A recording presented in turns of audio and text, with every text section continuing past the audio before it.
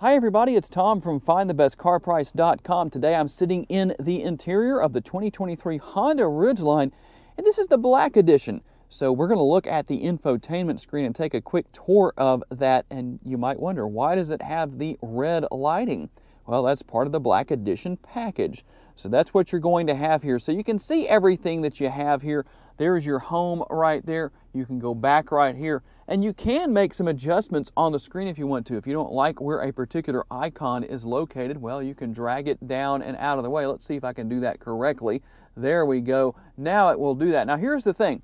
Notice how the size of the screen changes. So what's going to happen is I can keep moving things around if I want to, but if you go to click on something, you're going to notice it doesn't do anything. That's because you need to hit the home button to bring things back to the normal size, and that means that you can then begin navigating your way around. Speaking of that, you have built-in navigation with quite a few really nice features here.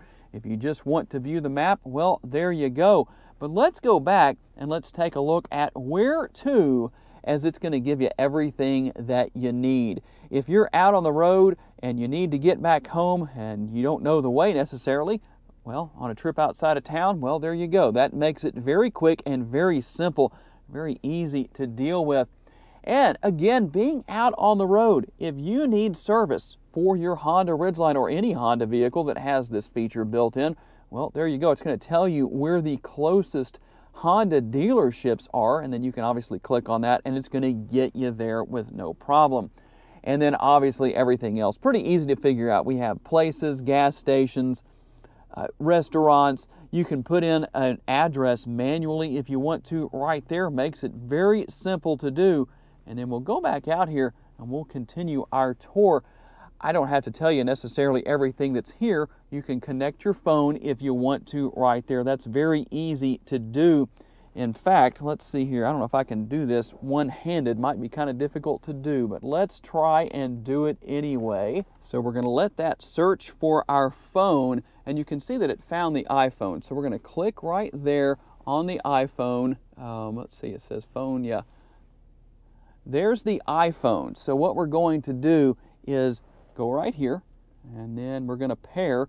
It just makes it so easy to do. Hit allow. Now keep in mind, I'm doing this with Apple CarPlay because, well, I have an iPhone. So the good thing about it, do you notice what I don't have? I don't have a USB cable. This is wireless. And so that's how easy it is to pair your phone. So we're going to go and just go ahead and go back. That's how easy that is to do in case you were curious. And take a look at what else we have here. Audio, don't have to really tell you much of what's there. Honda Home Link as well. We'll click on that and just see what comes up real quick for you, if it will come up. There it goes. And the good thing about that is that's going to give you a lot of information about your vehicle as far as what you need to do and when you need to do it. You can enable one time. You can always enable, whatever the case is. We're going to cancel out of that because I don't want to set that up for the sake of the fact that somebody else is going to wind up doing that in the future. So we'll go back home. But like I say, a lot of this is so simple, you probably don't need to see it anyway. But there is how you're going to use the built-in speakers that are in the bed on this particular edition. Yes, that is a feature on some of these trucks. So nice to have that. And you can actually hear it playing back there. I'm going to turn that off so we don't get a copyright hit. But there you go. It actually sounds really good from the outside. And then smartphone connection, you know what that is, I bet. Whoops, let's go back here. Let's hit the right thing just so you can see what's there. We don't have a device connected now, but if you did, obviously information would come up right there. But here's something that's very helpful and deserves a little bit of time.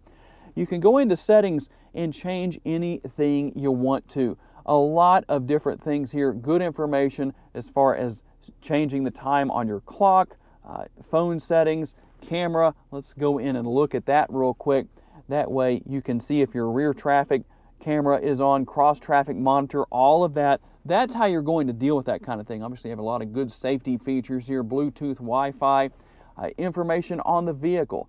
These are going to be some of the safety features and some of the other information that you might need to know about. So that's nice. If your wireless charger isn't working for some reason or another, it's likely going to be right there. You can make sure that it's enabled and all that good stuff. It's amazing what all you can go through here. So much that, well, it's really good to use what I call the hunt and peck method on these vehicles and just go ahead and search your way around. So you can see down here with these dots, it means we have multiple screens. So we keep going back. Obviously, it looks like everything is on one screen here.